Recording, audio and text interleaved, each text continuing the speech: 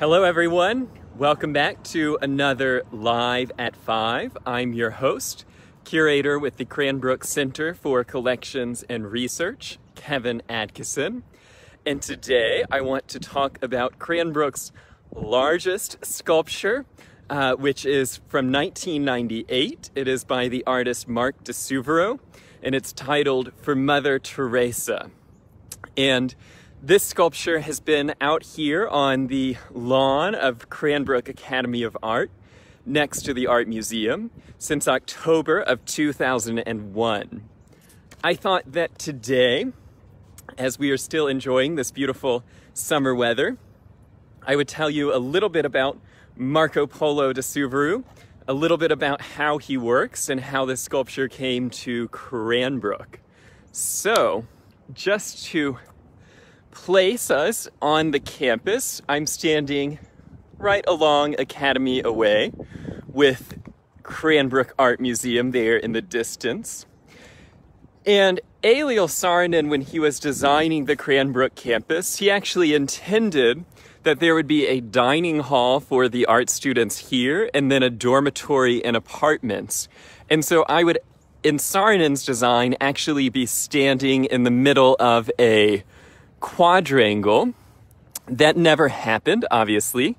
And instead there were a series of very large elm trees that were here. And those elm trees began dying in the 1970s, and the last of them came down in the 1990s. And so the Mark de Suvero sculpture was placed in essentially a new field. What had always been a sort of tree-lined piece of grass was suddenly empty. And Mark de Suvero is not a Cranbrook graduate, but he is one of the most significant American sculptors working today. He is 86 years old. He is very much still working. He has studios in Astoria, Queens, New York, as well as in Palomona, California. And Mark de Suvero was born in 1933 in Shanghai. And his earliest experiences with art and the power of architecture and art were at the Forbidden City, which is when he learned to admire the poetics of space. He was born to Italian Sephardic Jewish parents, his father was an Italian naval attaché. They immigrated to California in 1941, before World War II. And so Mark de Suvero grew up, went to school in California, and then he started his studies at the City College, San Francisco, and then studied at UC Santa Barbara. And while he was at UC Santa Barbara, he was a philosophy major, and he came to the realization that he was never going to have an original thought in philosophy. And so he was sort of distraught by this realization. And he had also been inspired by a teacher at a much younger age who told him, "You read too much, you should do things with your hands." And so taking these early lessons, he began studying sculpture. He transferred to UC Berkeley, where he graduated in philosophy, but he by that point was actively making sculpture. And so he moved to New York in 1957, and by 1960 he was one of the hottest artists working in New York, reviving this sort of Russian deconstructivist aesthetic and working in abstract expressionist sculpture. We often think of the abstract expressionists as painters, but of course there were all media of abstract expressionists, and Mark de Suvero really led the field as a sculptor. What's interesting is he would not necessarily call himself a sculptor. He might call himself a structuralist. And I was able to chat with one of his assistants today, Christopher Yockey, who told me that he would actually refer to Mark de Suvero as a poetic structuralist. And so those early New York sculptures were often made of found materials, so made of wooden trusses from old buildings that were being demolished in this heyday of urban renewal in the 60s in New York. He would use old tires and scrap metal, as well as structural steel. And he eventually got a grant for a few $1,000s, and with that grant, he bought a crane. And I believe he is the first sculptor to not use a crane as a way of moving sculpture or a way of seeing sculpture, but instead to use the crane as a tool of the sculptor. And so Marc de Suvero really uses it in the same way that Carl Milles used his clay tools, or Michelangelo used his chisels. Marc de Suvero used this rundown crane that he had to repair from its 2 broken engines. And he found a crane operator in Canada who would teach him how to actually use the crane. And he describes it as being like a virtuoso pianist who had never found a piano. And that once Marc de Suvero found the crane, he had found the instrument, the tool that would define his life. Also in the early 60s, on exactly March 26, 1960, he was working a series of construction jobs. He had been a house painter, he had been a boat builder, and he was working in New York as a construction worker when he got into an elevator shaft accident, and he broke his back, totally destroyed his spinal cord. He was told he would never walk. It took 4 years before he would walk again. In that time, he taught himself how to arc weld, and that became the sort of technique that Marc de Suvero is most known for, are these arc welded sculptures. It was something that he could do sitting down, and it is something that he can still do at the age of 86.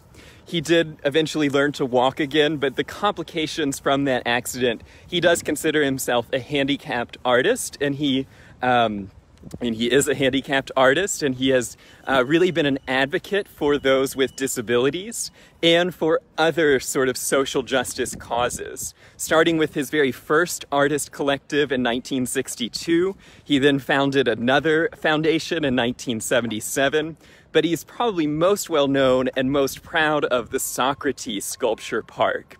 And that is a sculpture park that he founded in 1986. He had sort of going from after the accident, he lived in Europe, he exhibited in Europe, he lived in California. He returned to New York and he bought a decaying brickwork pier in the East River off the edge of Queens, and he rehabbed this brick pier as his sculpture studio. You can imagine that he needs quite a bit of space in order to work. But he also began clearing up this old, abandoned sort of junk lot. It was a landfill, it was an illegal dumping spot, and he turned it into an illegal park. In the 90s, it became an official city park, and he has used Socrates Park as a place for educating younger artists and for giving new sculptors a place to work and a place for them to develop technical skills from both Marc and his staff. And over 900 artists have displayed at Socrates Sculpture Park. That is also where our sculpture for Mother Teresa was made, in the Point Studio that Marc de Suvero has alongside Socrates Park.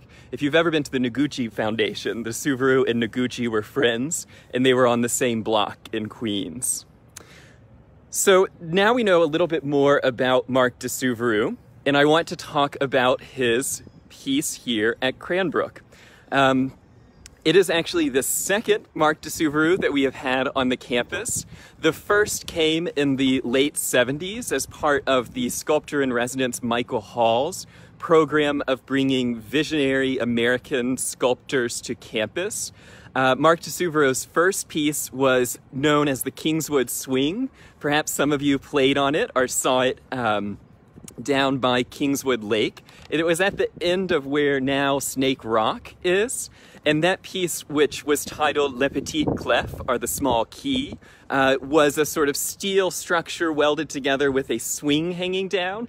And so you could actually play on it. And all of his works are meant to be experienced in sort of full dimension. This is not on a pedestal. And so when I see people having picnics under it, even if I think they're a little brave, I do think it fulfills the mission of the sculpture to actually be living and playing and working alongside these pieces. But that program in the 70s and 80s that Michael Hall led, they were temporary works. And so Cranbrook did not own the swing. It has been sold to a private collector. I would love to have another Mark de Suvero swing, but essentially for the next 20 years, Cranbrook did not have a Mark de Suvero sculpture until this piece, which was made in the 90s and had been displayed from 1998 until 2000 at Chicago's Navy Pier. And on Navy Pier, it was on loan when it was discovered, if you will, by Maxine and Stuart Frankel, who introduced it to another family friends of Cranbrook, Margot Cohen Feinberg. And she and her late husband, Maurice Cohen, were from a long line of Cranbrook School's students. And so Margot Cohen Feinberg purchased the piece from Mark de Suvero and gave it to Cranbrook in memory of her husband, Maurice Cohen, and in memory of all of the Cohen family members who had studied here at Cranbrook. Now, I want to talk for a moment about how it's actually made. First of all, let's talk about the name for Mother Teresa. Greg Whitcock, the center director, he thinks almost of this stainless steel piece as being like an offering, and of Mother Teresa's legacy of giving and of caring for others, and the sculpture is sort of holding out this great stainless steel sort of feature. I always think it looks like a mouse. Other people see a nun's habit, but of course Mother Teresa did not wear a nun's habit, so it doesn't quite work there. Mark de Suvero would name the pieces after they were made. So he did not set out to make a Mother Teresa piece, but he did quite admire the nun from Calcutta, and he had a deep respect for her work. He names people quite often after American Indians and other sort of figures who have given back to the world. And so he, though not being particularly religious and not Catholic, respected Mother Teresa. She died in 97, and after this piece was set up and completed, he titled it for Mother Teresa. Now, this big silver thing that is hanging off of it, my dad has visited one of Mark de Suvero's pieces out west where they actually play it with a mallet. I can't reach it, nor do I want any of you coming by and trying to use a very large mallet to play it. This piece is stainless steel. It's about 5,500 pounds, and it's bent cold, and so there's no heat used to actually soften the metal to bend it. So how in the world did Mark de Suvero bend it? Well, he uses his torch as a pencil, and he essentially cuts out from a flat sheet of stainless steel using the torch. He cuts out the shape flat, and then he uses his crane, and remember, he's handicapped, so he is coming up with ways of working that work with his ability and with his sort of process. And he uses the crane, and he uses a series of counterweights of blocks and pulleys to essentially just torque, using sheer force, this stainless steel sheet into the shape that he wants.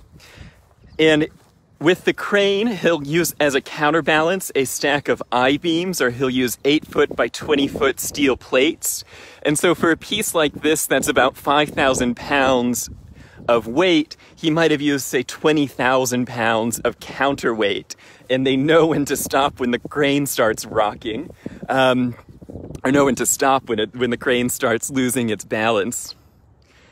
You'll notice, if you look carefully at the stainless steel hanging piece, that it has all of these grinding patterns, and those are done by his assistants, and he gives the assistants a lot of leeway with the grinding.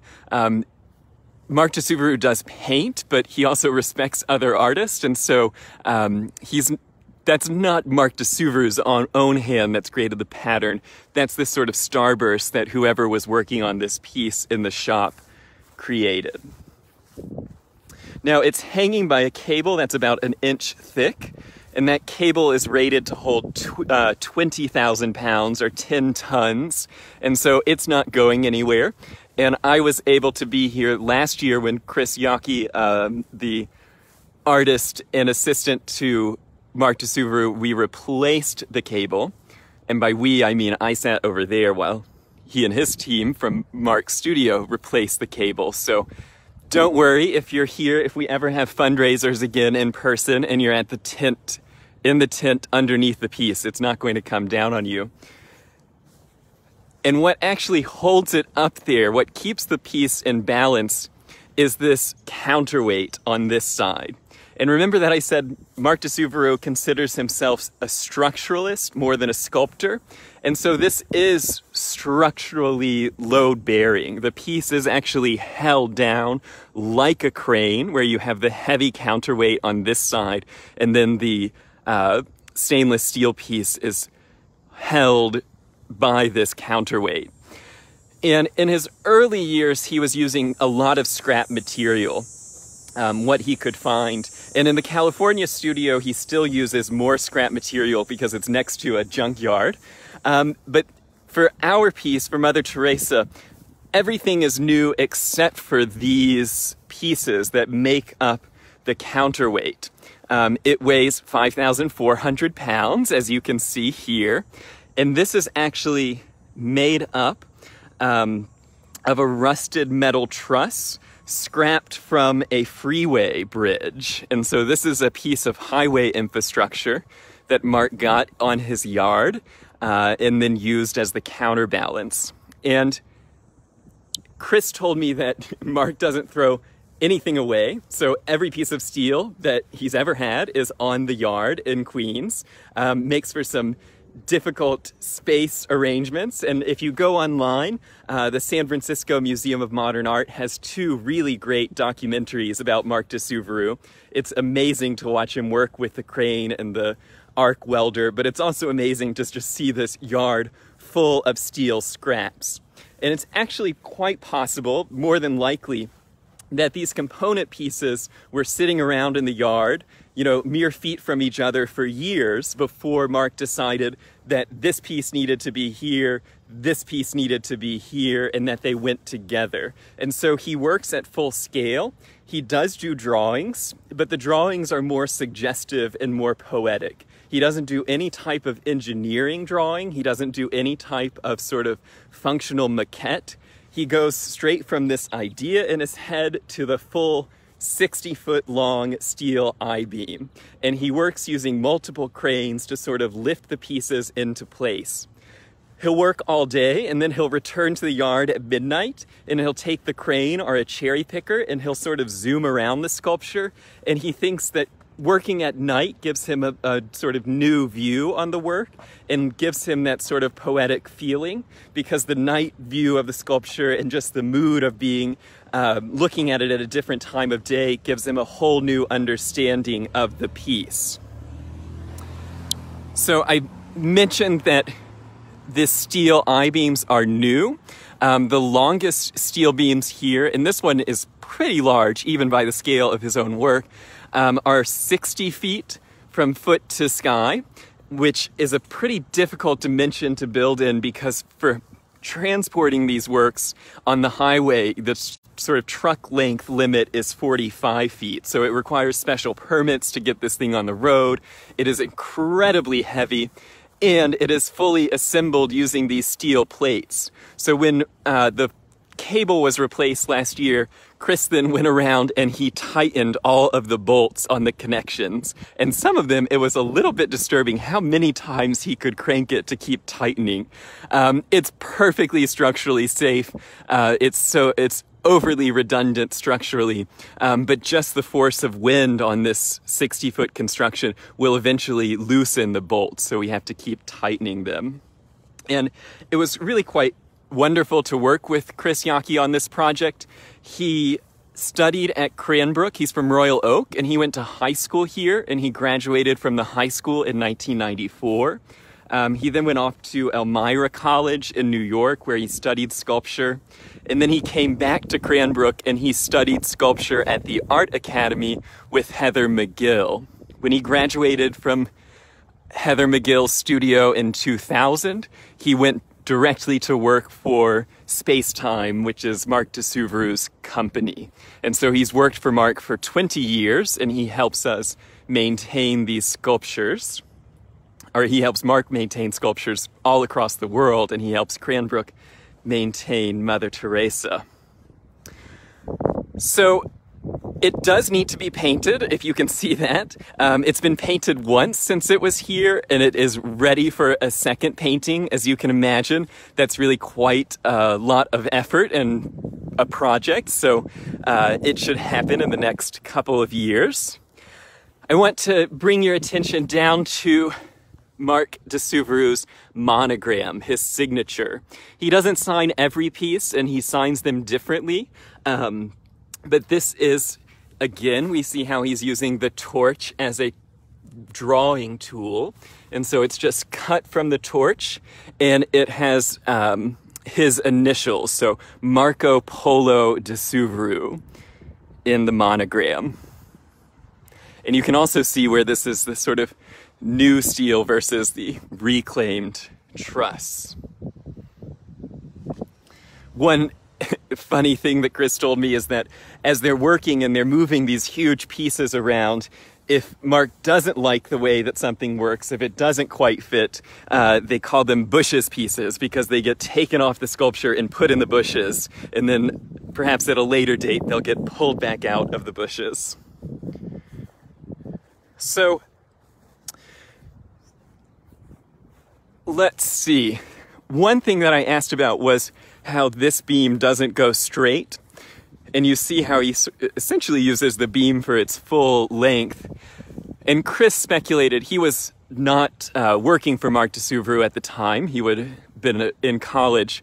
But he speculated that in fact this is the process. So Marc de Suvero got the larger steel beams up in place, and then when it came time he wanted to add something over here, and so they welded it together, and so it's the sort of reflecting the construction process and how this piece was actually made. And it is really big. It's really big next to the museum, but Marc de Suvero would say, well, compared to a mountain, it's not big at all. And if you put the mountain in the ocean, that's not going to raise the sea level even an inch. And if you put the ocean on top of the whole world, then the world's really small next to the sun. So all of this is just really crumb-sized unless you're a baby, and then it's going to be really big. So he has a poetic understanding of scale and size as well. And he likes to think of himself, when he's working the crane and moving these huge pieces, as like a little ant with a huge twig. And it may not look like he can do it, but he can take that twig and he can move it piece by piece and eventually create something much bigger, much more impressive than anything that you could do all at once just yourself. He has won pretty much every award that you can win in sculpture and arts, including the National Medal of Arts in 2013. And I think it is a really very impressive piece to have here at Cranbrook. Grateful to the Cohen family for donating it, and I think it is this real sort of striking modern sculpture in the midst of our campus. Now, I came out here because of an audience request, so if you have any requests of where you want me to go next with Live at 5, send them in. I can always research and talk about something. I was not a Marc de Suvero expert until today. Still not an expert, but I knew enough to give you this tour. I do want to plug a couple of other things that are happening at Cranbrook. On Sunday, August 9th, the Center for Collections and Research will be hosting an online virtual visit to the painting and art conservation studio of Kenneth Katz down in Detroit. And we'll have a conversation between the center director, Greg Whitkop, and the art conservator, Kenneth Katz, talking about a mural from the 1930s painted by former Cranbrook head of painting and president of the Art Academy, Zoltan Zepeshy. So you can sign up for that on center.cranbrook.edu. And since I'm so close to the Art Museum, I thought I would mention that the Art Museum has reopened. You must buy tickets in advance. They're open Wednesday through Sunday, 12 to 5, and they are also open Thursday until 8 p.m. now. So go online, register for a time slot, and come and visit Shapeshifters, which is an exhibition of contemporary art drawing on the permanent collection of the museum. And lastly, I want to plug for my friends at the Art Museum that they're also coming out with next week an outdoor scavenger hunt. So bring your kids, bring your grandkids. Mark de Suvero's Mother Teresa sculpture is one of the items on the scavenger hunt. And they're also going to have workbooks that go with the exhibition. So if you're looking for something to do with the little ones, come by the Art Museum or go to the website, and those will be posted next week. Thanks so much for joining me for this tour of Mark de Suvero's For Mother Teresa from 1998. Again, I am Kevin Adkison, the curator with the Cranbrook Center for Collections and Research, and I'll be back next Wednesday, live at 5 p.m. Eastern for another tour of Cranbrook's architecture, history, archives. Who knows where I'll be? Please send in suggestions. If there's always something more to learn about Cranbrook, both for me